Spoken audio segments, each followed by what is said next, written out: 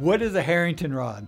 The Harrington rod was the original titanium rods that were used to stabilize the spinal fusions. Now, nowadays, we don't use the so-called Harrington rod anymore, but the technology of rod-based fusions is still somewhat similar. In other words, a rod is placed in the spine and it's attached to the spinal bones.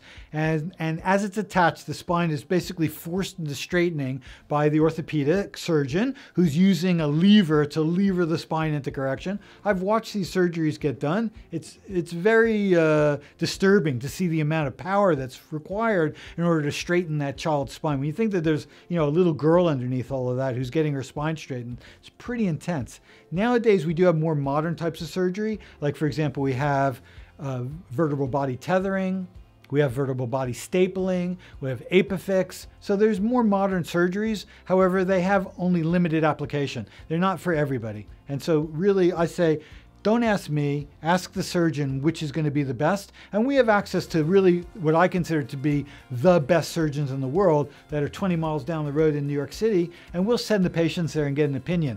We'll maybe go to even 2 or 3 surgeons and see what do they think? What options are they giving that kid as far as the surgery goes?